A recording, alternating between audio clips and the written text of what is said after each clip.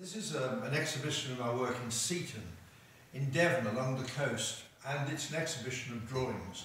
The way I work as a painter is that I find locations I like, which are very diverse, different countries I work in, and I start with drawing. Always, drawing is such a fundamental thing that with the sun on your back, if you're lucky, or the rain or whatever, you can be part of the elements and make notes through drawing, which then go into my painting. Most of my paintings are done in the studio, especially the big ones. Small paintings are done on the spot with pastels very often, but drawing, ever since I was a kid, has been totally what I do. And it's the way I record things, the way I make notes, the way I internalise the ideas. And then when I'm in the studio, I can actually project those and really make big paintings from them. I mean, for example, if you look at the first drawing here, this is a drawing done in the south of France in Provence of a place called Gourd. It's one of the great views in the whole of the south of France. It's a rocky promontory with all these wonderful buildings built up in a series. There are no foundations, they're built off the living rock. And it ends with that Renaissance chateau at the top there. And these buildings create a wonderful juxtaposition of shapes and ideas. And I've done many paintings of Gourd, and they all start from drawings like that. The two drawings next to it are studies that I did for large paintings when I needed detail for the foregrounds. And so these were harvest paintings when I worked in the fields along the Otter Valley in Devon where I live. And you can see that sometimes if you've got working close-up, so you're looking through the landscape at things in the foreground, you do need a lot of very sharp detail. And therefore I would get these into the studio and make drawings. These are put into pots and I make drawings from them and then implant them into the paintings. One of the places I've worked a great deal over the years, indeed we had a studio there for a long time, is Venice. Every painter paints Venice, but to find your own identity, to find the way you want to paint it personally, takes a long time really.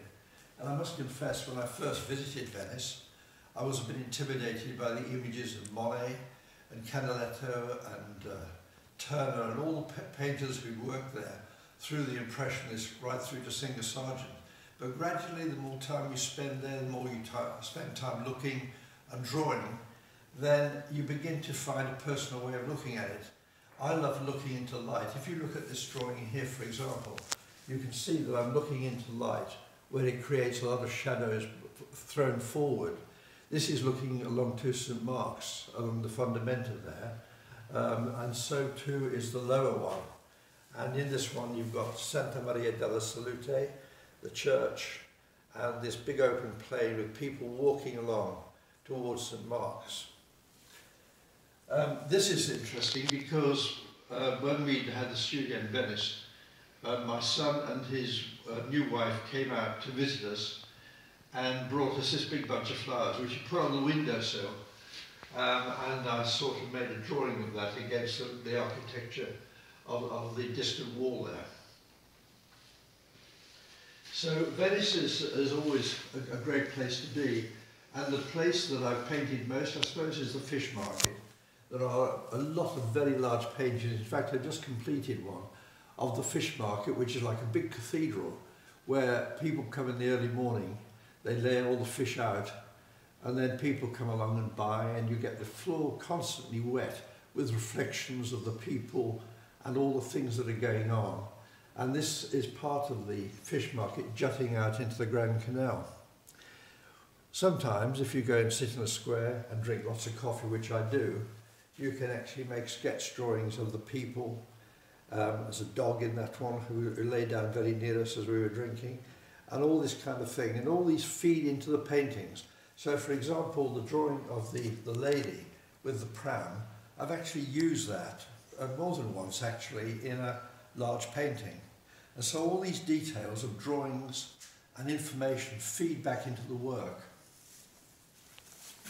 These are the first two colour paintings along this line. These are watercolours, pen and watercolour. And these were done in Sicily, in the Madoni Mountains, and you can see they're very sketchy.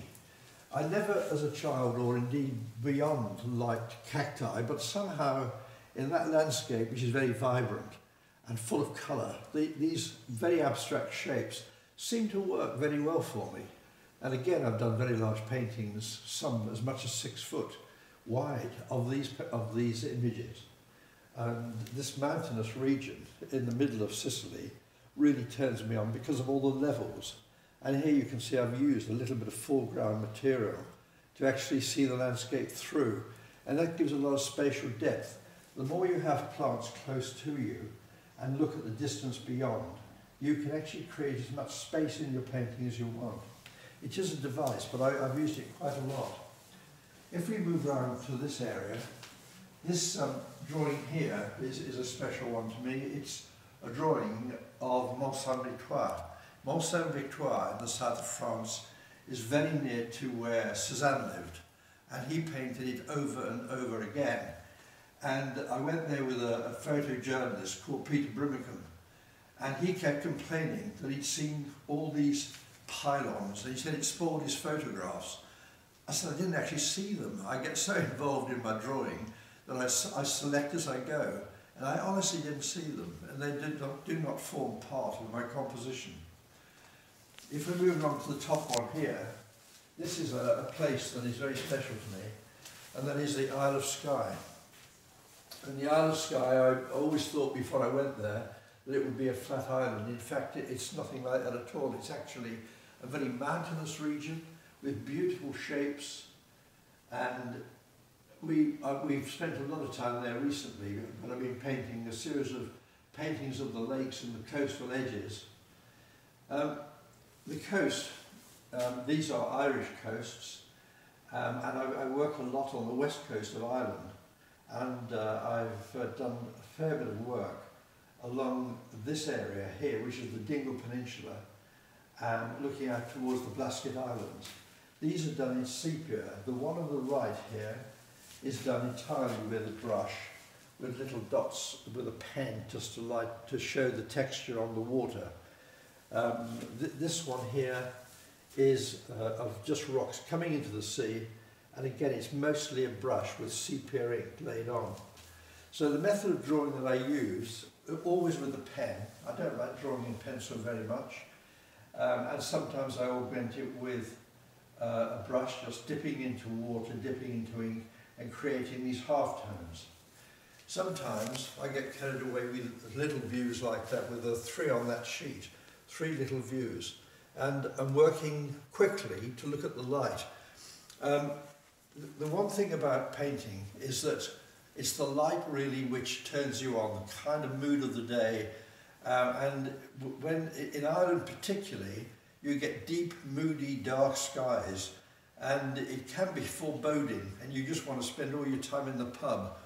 But actually, if you get light breaking through the clouds, flooding the landscape, suddenly the magic starts, and you can't draw quickly enough to encompass and to get down all the information you want about the light and the way it's changing. So all these factors about the way, the conditions of light, the way you actually look at the landscape, the way you select the images, all these things are terribly important to make up paintings back in my studio in Devon. If we move around now to looking at these, and just, if I may just talk about a place that's been significant to me in my life, and that is, I live in Devon, I live in East Devon, along the River Otter, and I've painted there many, many times, and it's a very romantic, soft landscape. But if you, after a while, think you need something more, then you find the rugged coastline of North Devon.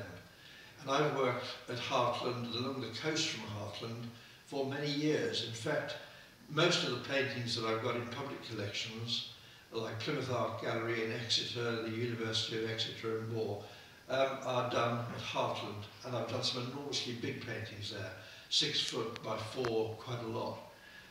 So these studies on the spot are pretty complete pieces of work. They're done with a combination of paint, watercolours watercolour that is, and pastel.